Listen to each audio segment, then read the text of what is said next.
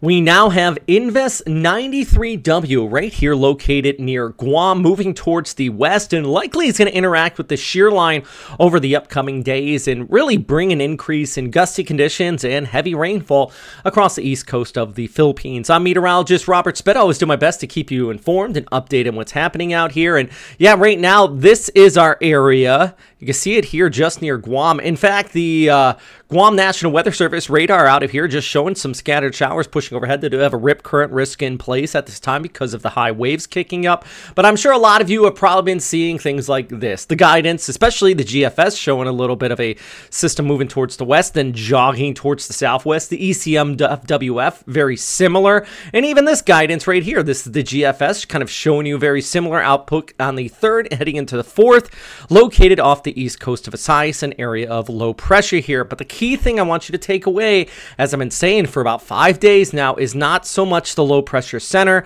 It is this. Look at this line stretching back towards the northeast. And then you got our low radon kind of forming up along that line. That is the leading edge of our cold surge, aka the shear line, which is going to be the bigger issue here. Now, when push comes to shove, it's semantics when we're just talking about rainfall. In fact, look at the 4th heading into the 5th and 6th. You can see just this whole skew of moisture pushing towards the south and west. While most of northern Luzon should stay relatively dry, to be quite honest, with some heavy rainfall across southern areas of Luzon over towards Visayas by the latter part of this, mid to latter part of this upcoming week. And here's another good image kind of showing you what we have going on out here with that cold surge towards north. Here's Invest 93W right there. Here's Koto, also known as Verbena in the Philippines, just lingering off the east coast of Vietnam, and even Senyar located right in there. But here's our cold surge right there, the shear line extending off of that. And that's going to be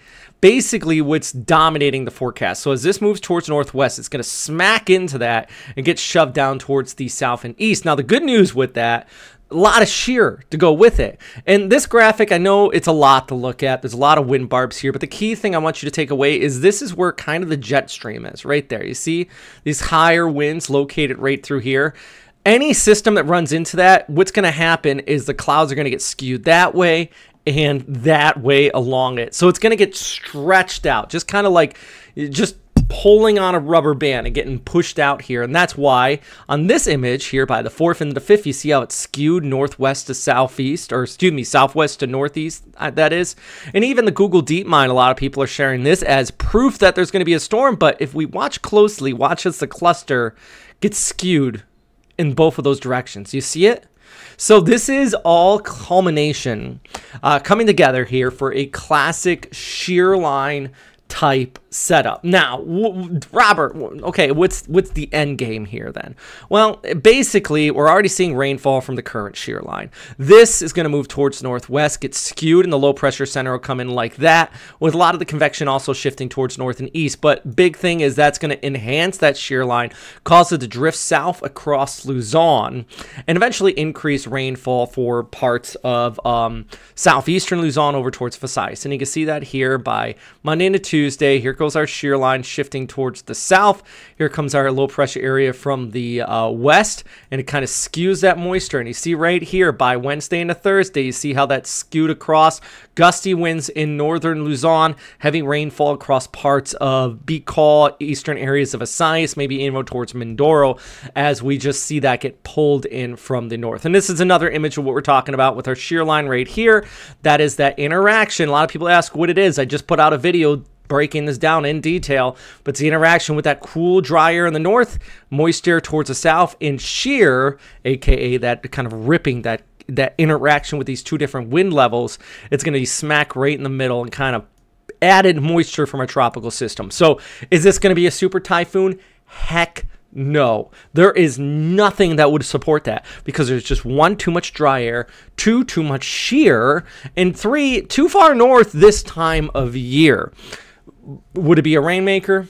Yeah, we would definitely see an increase in rainfall here across a good portion of the Philippines, and we're already seeing it in parts of Guam and the Mariana Islands, who are also going to be impacted by this system. So yes, it is an invest area now. Yes, Pagasa has given a medium chance of tropical development out of it, and yes, it is something I want to watch for. It probably could get a name, honestly, if it shows up as a low pressure area east of the Philippines, kind of like, well, let's go back to the ECMWF here on the 4th. So let's say we do have a low pressure area here just towards the east of the Philippines. It's a broad low, even though it is part basically just hooked up to the shear line, which is going to stretch all the, look at this, it stretches all the way back to Kamchatka. That's pretty cool, huh?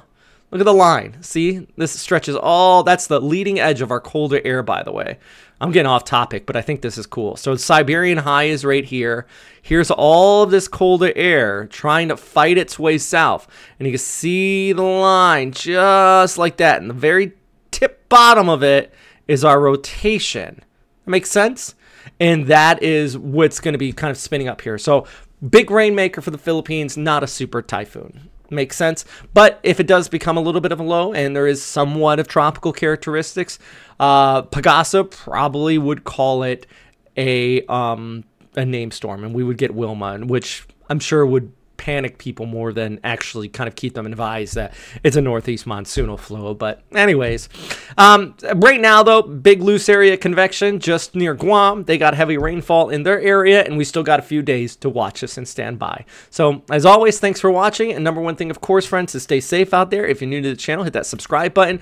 If you want to help out on Patreon, I refreshed my show and I lost my Patreon graphic. I don't know where it went, so I got to rebuild that whole thing. But big shout out to all our Patreon members who support this channel, $2, $6, or $10 a month. You guys do a lot to help support this and keep these graphics and these information flowing. And I continue to do, a lot of people say, oh, take a break, Robert. And one reason why I still do this every day is because people are, they're donating. I'll never put this behind a paywall, but y'all are going out of your way for that little extra effort to keep these updates going. And I respect that, and I'm going to keep doing my best to keep you guys posted and informed on a daily basis. So as always, thanks for watching. And of course, stay safe out there. Okay, friends?